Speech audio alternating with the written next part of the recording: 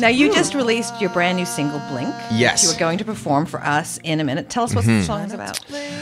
To me, writing this song was like, I think this song is a song that when I perform live, I'm singing to the fans. It's the main line of the song is "Try not to blink tonight," and it's sort of like this idea of staying in the moment. You'll miss it if you blink. Yeah, because it goes by so fast. Right.